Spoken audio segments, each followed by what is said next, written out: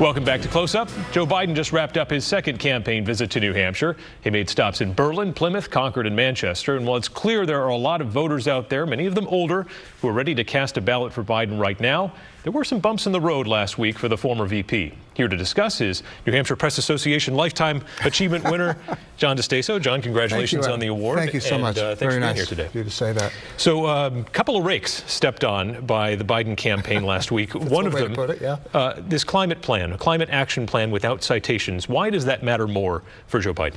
Well, because 30 years ago, Joe Biden was kind of caught in true plagiarism with respect to British Labour leader Neil Kinnock. Not to get too in the weeds, but Biden lifted complete passages from his speech, and then further investigation showed that he had been in some plagiarism trouble even in law school.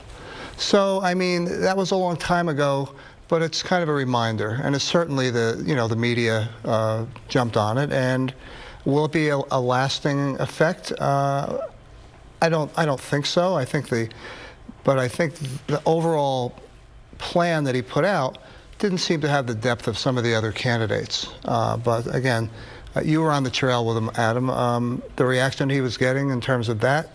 And yeah, that's what he was coming here for. Yeah, he came here for the climate plan up in Berlin, and he started out with it, and then he looked out the window and said, this is God's country up here.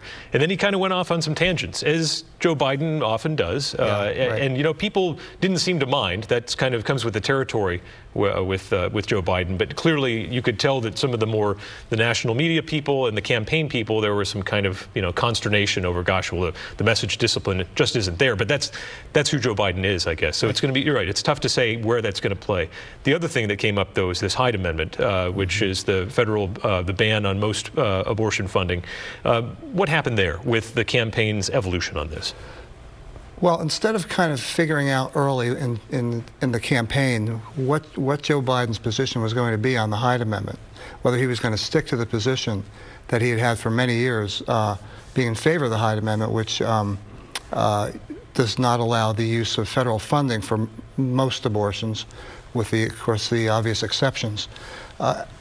He went out and said first to an ACLU voter, not in New Hampshire but in another state, that it should end. But then his campaign backtracked and said that he is still in favor of the Hyde Amendment. And then on Thursday night, he went back and said, no, he's now opposed to the Hyde Amendment because it's kind of outdated. And again, it's just a matter of discipline. And I was just surprised that this kind of wasn't addressed early on with the experts that he has on his campaign. Let's figure this out before we go out and announce it, before we kind of get backed into a corner. And if he was going to take this position in terms of reproductive rights, it's kind of incongruous to do that in a strong way and still be in favor of the Hyde Amendment. And yet an indication of where the Democratic Party is headed in this primary, that it looks like, I mean, again, this is another step to the left. Yes, and he's kind of he may not acknowledge it, but he's being nudged and outright pushed there by his competitors. I mean, he was under a firestorm from Elizabeth Warren, Bernie Sanders, Kamala Harris, et cetera, before he went back to opposing the Hyde Amendment, when he doubled down on being in favor of it. And then after that criticism, that's when he said in Atlanta on Thursday night, no, now I'm opposed to the Hyde Amendment. So, will this matter in the long run?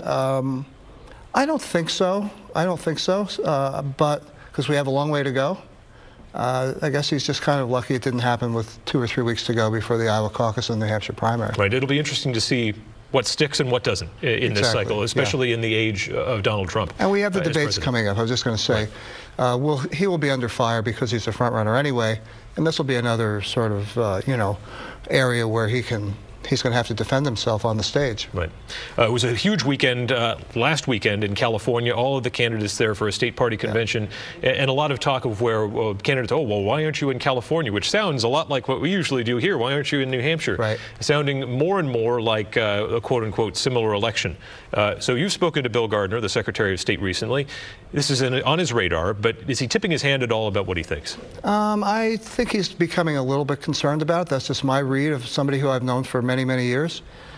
He's certainly paying attention to it, but we should not expect Bill Gardner to say really anything of any definitive way for a long time, because he's not going to set the date of the New Hampshire primary until the fall of this year.